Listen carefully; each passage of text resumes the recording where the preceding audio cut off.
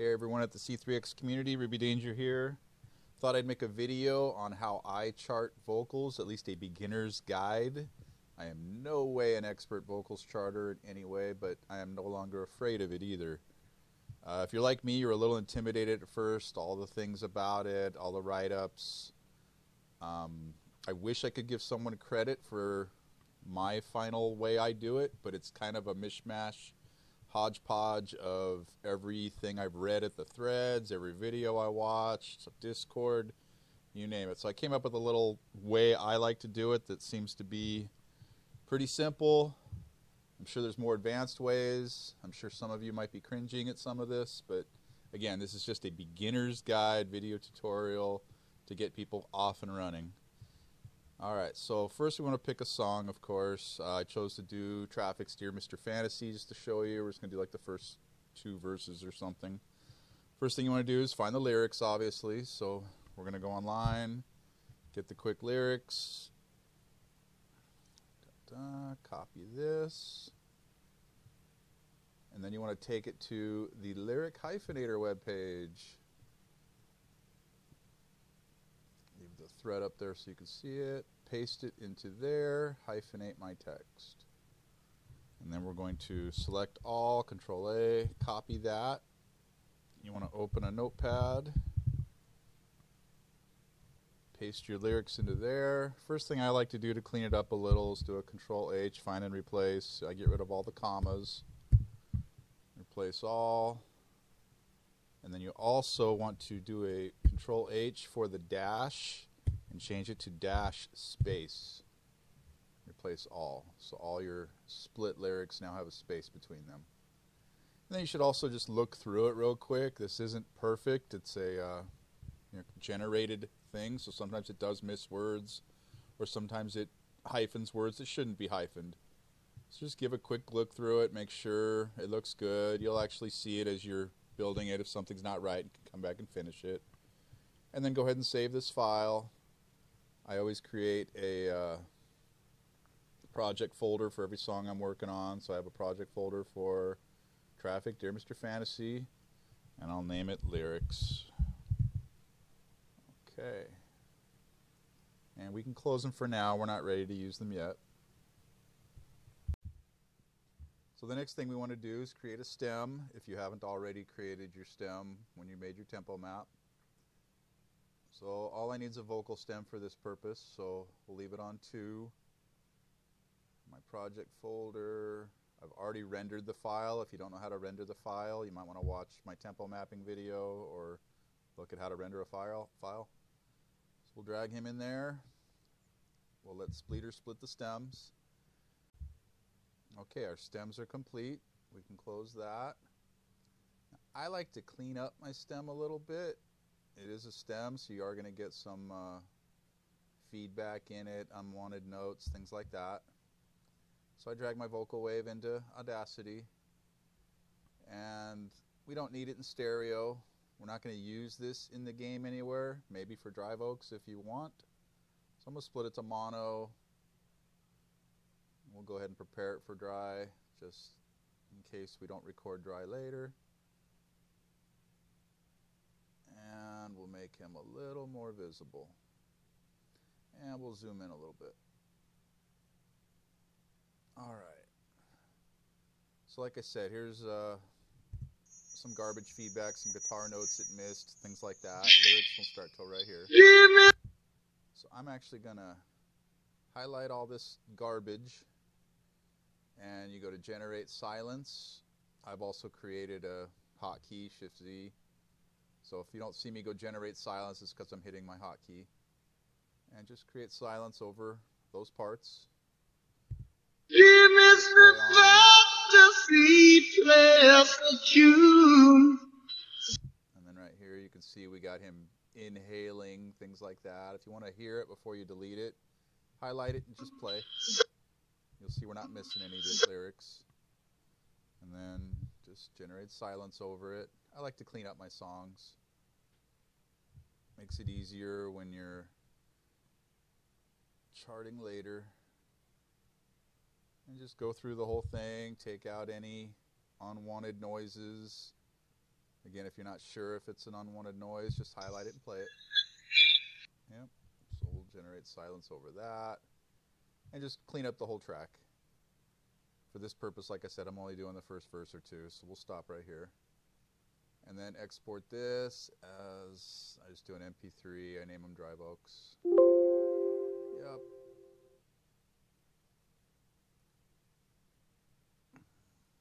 And now we will take that file, which I saved right here, and we'll copy him into our project folder. All right. Okay, so if you're anything like me, you have no idea what notes are what. A major, B flat, which C scale you should be on. That's all Greek to me. So I like to convert this into a quick MIDI file just as a guide. I'm not going to use the MIDI as my vocals, but it will tell me what notes I need to work with. So to do that, I actually went ahead and created a little template that I will post in this thread called Vocals. You can see it's got the vocal stem input, the MIDI recording output. Now what I recommend you do is incorporate this into your template. You don't have to. You can do it all right here, create your MIDI, and then copy and paste this over to your template. But I actually incorporate it into my own custom template. So here's my vocal stem recording where I bring in my Drive Oaks, and it will output, oh no, here's my vocal stem where I bring in my Drive Oaks, and it'll output a MIDI to this folder, or this track. If you're not sure when you're dragging them in, if you have it set up properly here, just keep in mind one is the input, one's the output basically. And you want to go to View, Routing Matrix. Make sure your output, the vocal stem, lines up with the input, the MIDI recording file you want. So just put a little check right in there. So when you play this stem, it'll output MIDI to this one. Alright, so let's go ahead and drag our file in. We're going to put him on the vocal stem. Actually, I have a traffic project. We'll do it there. Alright, so here's my traffic project. I've already done the tempo map, the drums, guitar. So we'll do it here. Drag him there. Alright, so now you want to mute every track. I don't care about events and stuff, but make sure everything else is muted except your vocal stem and your recording. Make sure you're home. And make sure your vocal stem recording, this is where you want your MIDI to generate, is armed. Once you've armed it, record. Now it's going to play track 8, which is our vocal stem, and record it to a MIDI on track 4.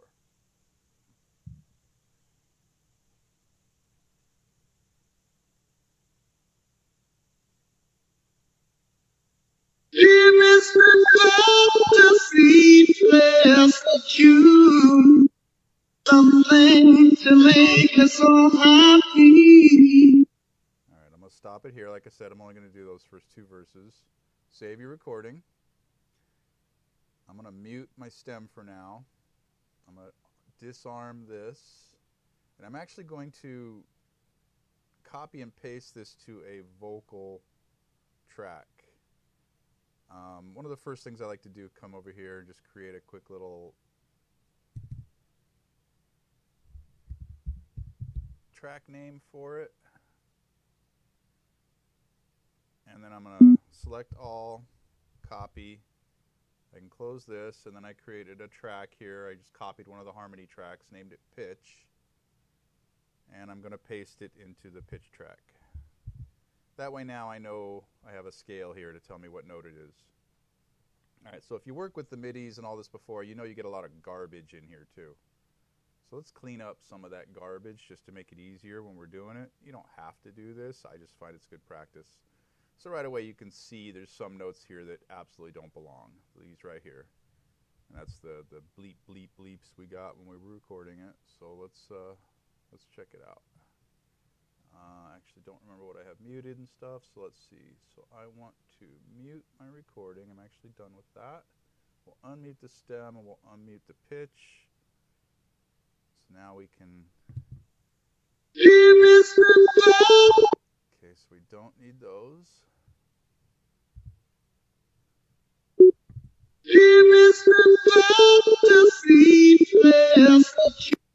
Tell that's garbage. That's garbage. Something to make us all happy. Alright, looks like we got a pretty good guide here. In no way is this anything but a guide. Alright, so I'm going to undock him. I'm going to close him real quick just to make sure we're back at square one and home base. Alright, so now we can start actually laying down some vocals. So let's open up our vocal stem a bit so we can see the track. So these are vocals right here. And then let's, in our MIDI editor, let's have our pitch and our vocals. I'm actually going to mute the pitch but unmute the vocals so we can see what we're working with. And let's make that a little more opened up.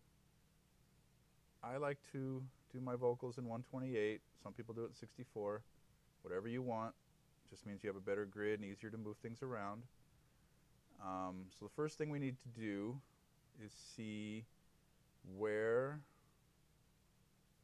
my first vocal starts. So somewhere around G in the C3 scale. Alright, so we're going to line these up. We're going to go back to vocals. My first one starts there, G, C3, and we'll lay down a vocal. And you can usually tell from here roughly where you're going. You usually want them shorter than longer, so if you're not sure if you need to go over or back, make them shorter.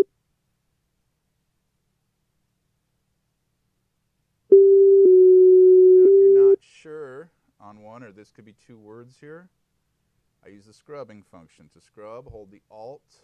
You'll see your hand up here at the marker. So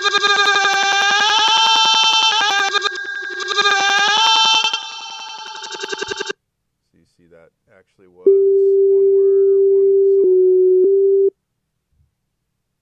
So if we play this right now, right now we're just lining them up. We're not too concerned with the note yet, the pitch. Alright, so we have that part done.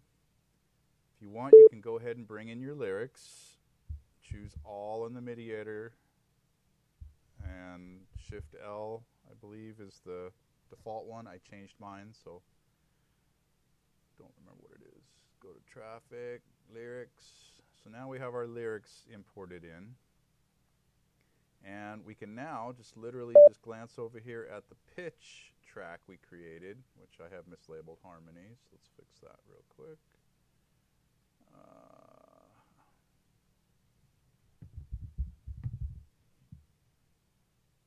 Alright, so back here at the pitch track, our first one's G.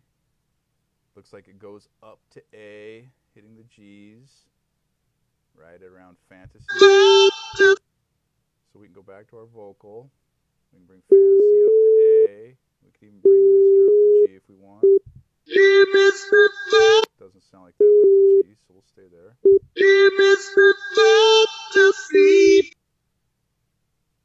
Move over here, edit him a little bit. He's down to E and D.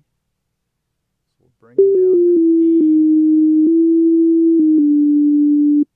And then we can actually put a slide in here. You see how here it went from D up to E?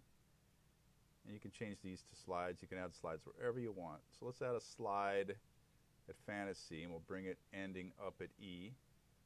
So you can even scrub it to here.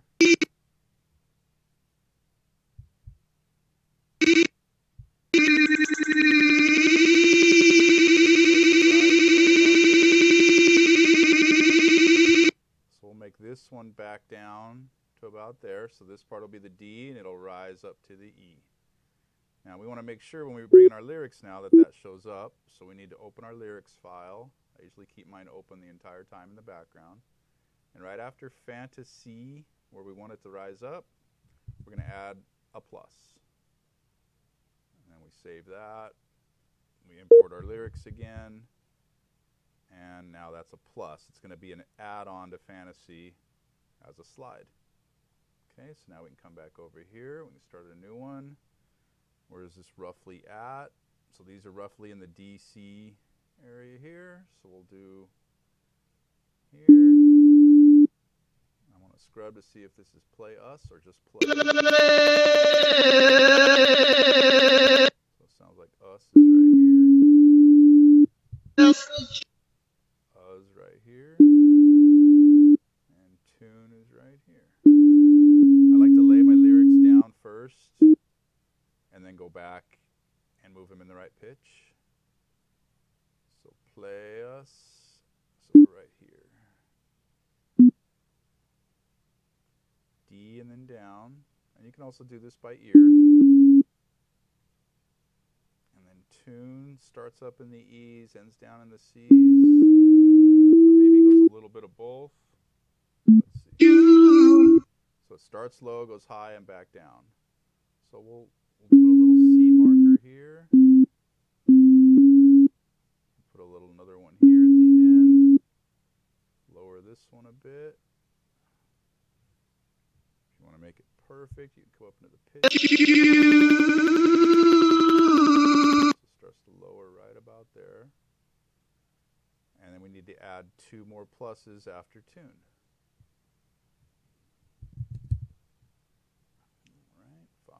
Save.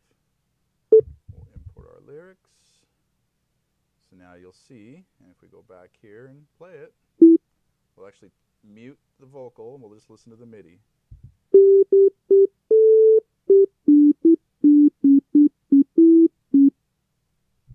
Okay. The tune sounded weird because we don't have this because of the sliding, so listen to this. We actually even lower this one a little bit.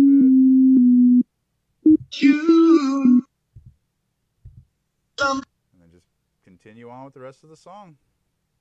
As you get more advanced, you'll add more slides, and I mean, even just a little A might have 5 slides in it. But this hopefully at least will get you going, charting. Let's see some more pitched vocals out there. Hope you enjoyed this. Have fun. Look forward to seeing your customs in the database.